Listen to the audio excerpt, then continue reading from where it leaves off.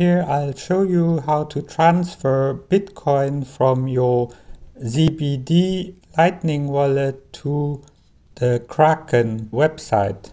So for this you will need a Zebedee wallet with satoshis, and the minimum transfer is 1000 sats or satoshis. So make sure you have at least 1000 so that you can transfer through the Lightning. So if you want to receive Bitcoin through the Lightning Network, you have to log into your Kraken account on the Kraken website, because as of recording, the app doesn't support sending and receiving Lightning yet. However, if you log into your account on the Kraken website, you'll be able to receive a Lightning transfer.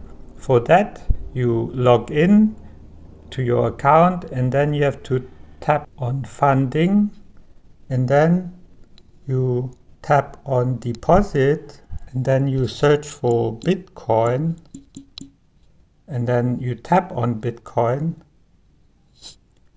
and then you select the Lightning Network, and then you have to enter the amount of satoshis that you want to send through the Lightning Network. So in my case, I'm going to send 1000 satoshis.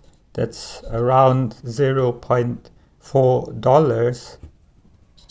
And then you tap on generate deposit requests, and now make a screenshot to copy the QR code.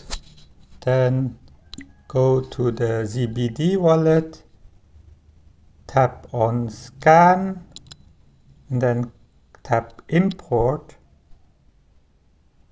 and then select the QR code screenshot that you made earlier, and then click confirm and pay.